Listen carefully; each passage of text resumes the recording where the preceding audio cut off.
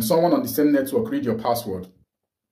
Watch this and I'll prove it. I'm a cybersecurity professional and I'm here to reduce your attack surface. Please kindly follow, kindly subscribe. Just hit the follow button, hit the subscribe button. Let's dive right into it.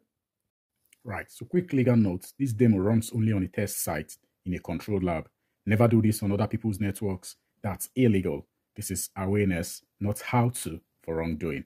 I'm on a lab network with Kali and Wireshark. I will use Ethernet and the purposely vulnerable test site. All right, so let's dive right into it. Now, after logging on, let's open our applications and search for Wireshark. Hit Wireshark, allow it to populate for a few seconds. Thereafter, let's select Ethernet 1. In your own case, it could be WLAN 0 or the relevant interface in monitor or promiscuous mode. Next, let's search for testphp.vonweb.com.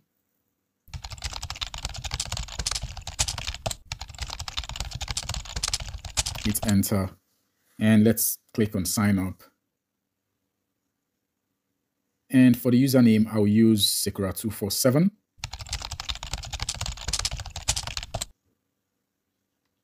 And for the password, I'll use MITM. Just in case you don't know what MITM stands for, it stands for man in the middle. And man in the middle attacks, just similar to what we did this demonstration, is somehow pertinent to man in the middle attacks. So let's hit login. And let's head back to our Wireshark. Let's stop capturing the network traffic. And let's filter what we captured by HTTP. Thereafter, let's look for post packets labeled HTML form URL encoded. 610. Yep, that's it.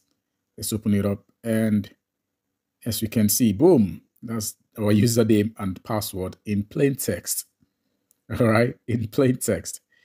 So the good thing is to note that most real sites uses HTTPS.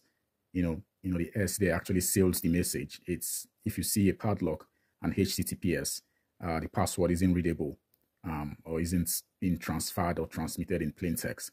It's also worthy to note that a site having HTTPS doesn't mean that it's legitimate. Some attackers often trick you with fake login pages, rogue Wi-Fi hotspots, or even through social engineering. Quick protections: check the padlock, use a VPN on public Wi-Fi, turn on two-factor authentication, use unique passwords with a manager, and don't auto-join unknown networks. If this surprised you, kindly smash the follow for more quick cyber fixes. Kindly subscribe. If you want a one-page cheat sheet on staying safe on public Wi-Fi, comment cheat and I'll DM it. See you on the next one. Cheers.